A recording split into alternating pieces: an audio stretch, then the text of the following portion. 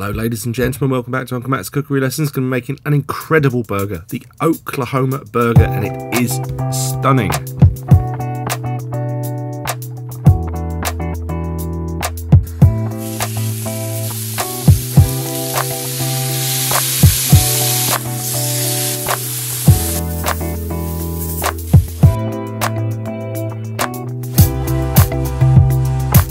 Hello, in this video I'm going to make the Oklahoma burger, which is basically onions and a beef burger patty, and it's really lovely.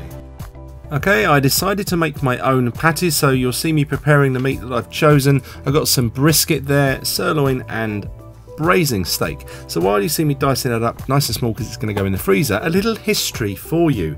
So there's a little restaurant called the Hamburger Inn on Route 66. It's in Reno, and a chap there called Ross Davis started to notice how expensive meat got after when they hit the Great Depression after Black Thursday 1929 in October, and he started bulking out his diner style burgers, which are effectively a smash burger, with onions. And then people realised they were really rather delicious. So word grew around the area and other restaurants started copying the idea, and a legend has been born, the Oklahoma burger. It is very much on vogue at the moment and I love it. So that is me preparing the sirloin, that bit, and that's the silver skin underneath the fat there. So I just took that bit out, and if you've got a dog, you know, he'll appreciate that, won't he? So in the freezer with the meat, have a little clean down and some onions. So I thought I'd show you, you know, with a knife, doing it nice and fine, but then it's much easier if you've got one of these Japanese finger slicers or a mandolin. I use the guard so I don't slice my fingers, and just get loads of that onion nice and finely shredded. And then you're going to make special sauce or burger sauce. So that is a pickled gherkin, pickle, whatever you want to call it. Chop that up. A mixture of mayonnaise and ketchup. You decide the ratio. I go a little bit more mayo than ketchup. Some Dijon mustard, some Tabasco sauce, some of the pickle juice and the chopped up pickles. Give that a season, and that is your burger sauce ready to go. And that's very nice. So this is the mincing or grinding attachments for my KitchenAid, which have also been in the freezer for about an hour actually, completely chilled, because the more cold the meat and the grinding attachments, the nicer the mince will be. The fat won't get all sort of melted and squishy. And you might think that looks disgusting, but I think that looks quite nice. But my lady thought it was horrible. She couldn't bear to look at the mince being made, but I'm very pleased with that. And that went through on the coarser setting. I'm not sure how many settings you'll have on yours. I only had 2, fine and coarse, so I went coarse. Seasoning the tomato, and that's controversial apparently. I make TikTok videos as well, and I've got quite a few people saying that tomatoes should be nowhere near a burger. So if you don't like that, don't do it. That's fine, I won't get upset.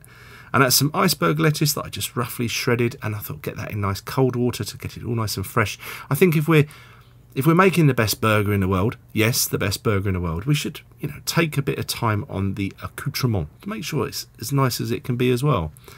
Toasting the brioche bun. You don't have to toast your buns, but I think they're better.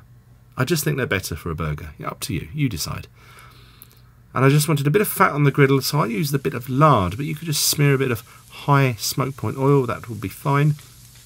This is where we put the seasoning with this effectively is a smash burger on the outside. If you season the inside of the patty, it's going to get all tough and rubbery, and it won't be nice and delicate like a burger should be. So season only the outside.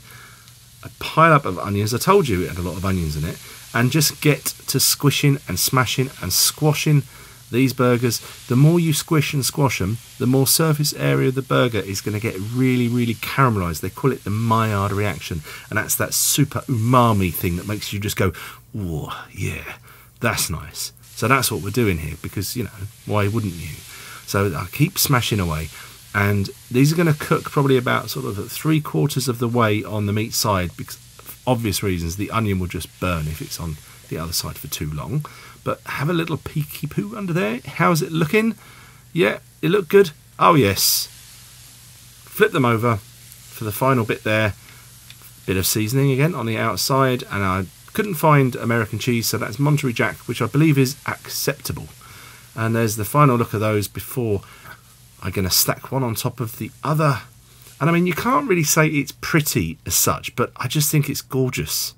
So that's ready for the bun. So assembly time. Take your time. Get a nice bit of burger sauce on there. Tomato if you want it or not. It's up to you. Plenty of the lettuce. Those are toppings, but I put them on the bottoming. So they're bottomings. Oh my God, get me teeth in. A bit of pickle on top and a bit more burger sauce than that, and oh my goodness, it's a mouthful. I'm gonna manage. I'm gonna just basically take a whacking great big bite of that, and then I'm gonna hand you back over to me for the tasting. Oh my God. Oh. And I'll just have that bit. So, I don't know, what do you think? Is the Oklahoma burger rather nice? Oh my God. Well done, the Americans, again, you know, come up with a few good dishes there. The Oklahoma burger being definitely one of those. Anyway, I hope you give it a go. Let me know how you get on, and I will see you in the next video coming really soon while I just do some damage to this.